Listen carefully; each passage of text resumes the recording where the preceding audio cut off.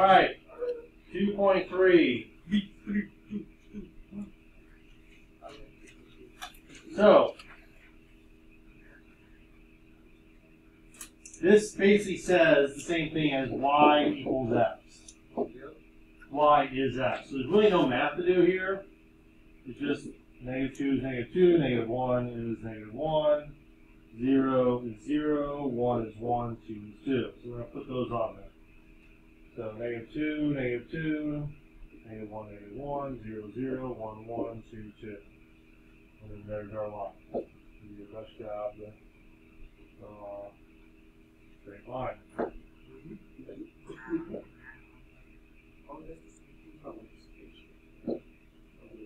Okay. We'll put our arrows in the end. That's our line. Okay. It is a line, and it's in the linear family. Linear equation.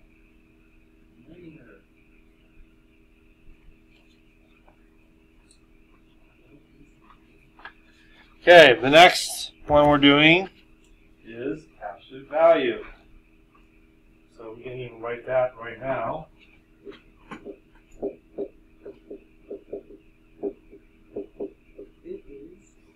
You know it's absolute value from the bars. So basically, we're doing the absolute value of negative 2, which is 2, the absolute value of negative 1, which is 1, absolute value of 0, which is 0, absolute value of 1, which is 1, absolute value of 2, which is 2. So when we graph these, we do negative 2, but instead of going down negative 2, we're going to go up 2.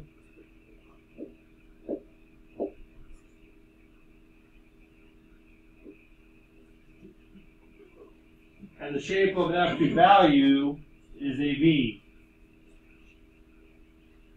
Has a V shape.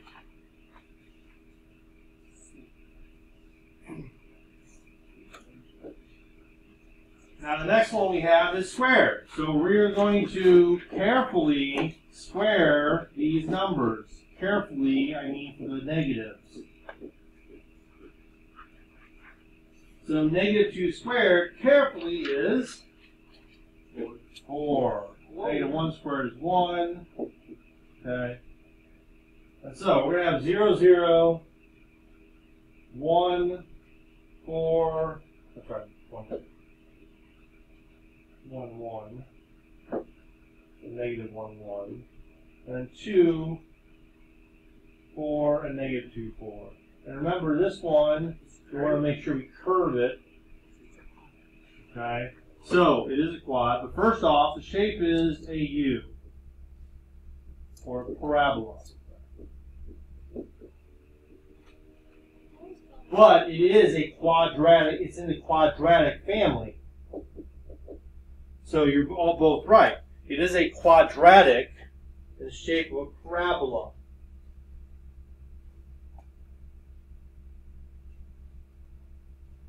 Now this one, we're going to do the square root of negative 2, which we can't do. The square root of negative 1, which we can't do.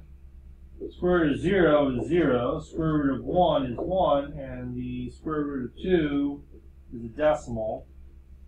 So we're not going to use actually that. That's silly to do that. What we're going to do is we're going to change the numbers to make numbers that help more.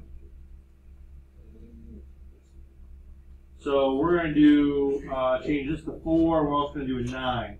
So the square root of 4, so the perfect square is 2, and the square root of 9 is 3. That's going to help us more. So we're going to start at 0, 0, because we can't go into the negative realm. Square root of 1 is 1, square root of 4 is 2, and square root of 9 is 3. So it gives us this kind of curvy shape like that.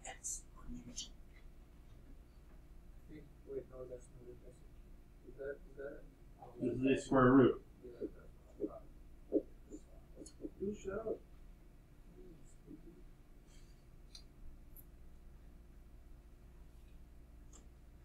And the shape is really half a parabola, right? Isn't that the same as you know, this just turns sideways, but it's that same shape, right? Yeah. Okay.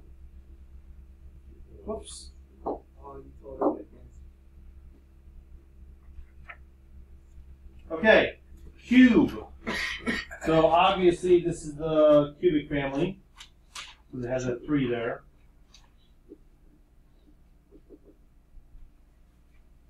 And we usually say it's in the form of a squiggle, or maybe a snake. Okay, so we're going to cube -2. We're going to cube -1, cube 0, cube 1, cube 2. Now, the way this is different from a parabola is negative times a negative times a negative is negative, as opposed to this one, which is positive. And this is going to be negative, and this one's going to be positive, so they're not going to match up like a parabola. We're not going to have 1/8 and -1/8. Negative 1, -8 is going to be down here. 1/8 is going to be up here. 0, 0 is there. I'm sorry, -2, I mean. I'm not bad. Sorry. 2, 8, and -2, -8 are going to be out here. And then our 1 is going to be like that, and that's why we get this squiggle or snake looking thing. But think about it. If it was a parabola, it would have just done this and matched up, right? But it's not doing that. Okay? The left side is actually going down. The right side is going up, but the left side is going down. So it's kind of like you took this parabola, cut it, and then flip this down in that quadrant. Last but not least is, we're going to do 2 to the -2. Exponential, yes, very good.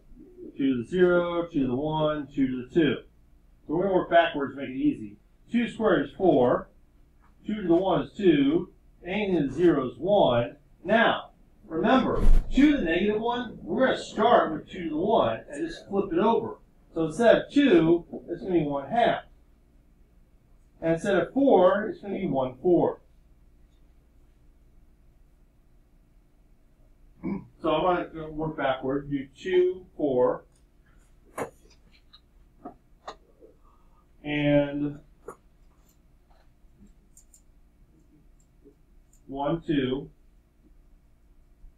And 0, 1. And what it's going to do is it's going to get real small and tiny, but it's never going to hit this line. Okay? It's never going to hit that, cross that line. It's like an electronic fence. You ever seen a dog with an electronic fence and runs up the fence, like, yeah! And then kind of runs down the fence because it doesn't want to get shocked. That's sad. Why do people do that? It's not a painful little reminder. It wasn't painful. Okay, so this is exponential.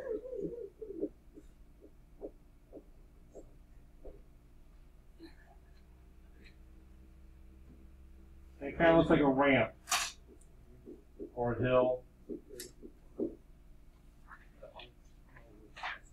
No, not the arch. That's a quad. Actually, most people think that, but the arch is actually not a parabola. How? It's a different type of curve. As far as the C, it's the cata. I'll have to look it up, I'll tell you. Okay, these are already filled out, so just go with it. Okay, so this is just a summary page. It's like a quick reference page.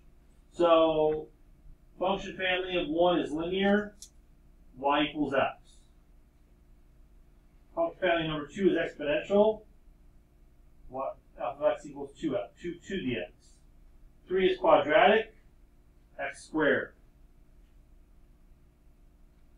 4 is square root of x. 5 is cubic, x cubed, and 6 is absolute value with the absolute value bars. So at least, whoopsie.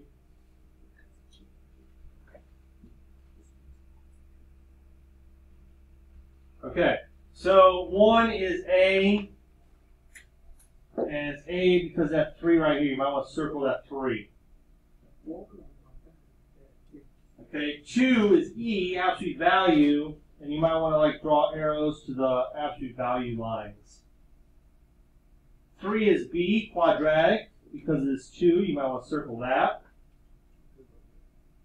4 is C, linear, because it's x to the 1. You don't write the 1, but you might want to write that down as a reminder. 5 is D, exponential, because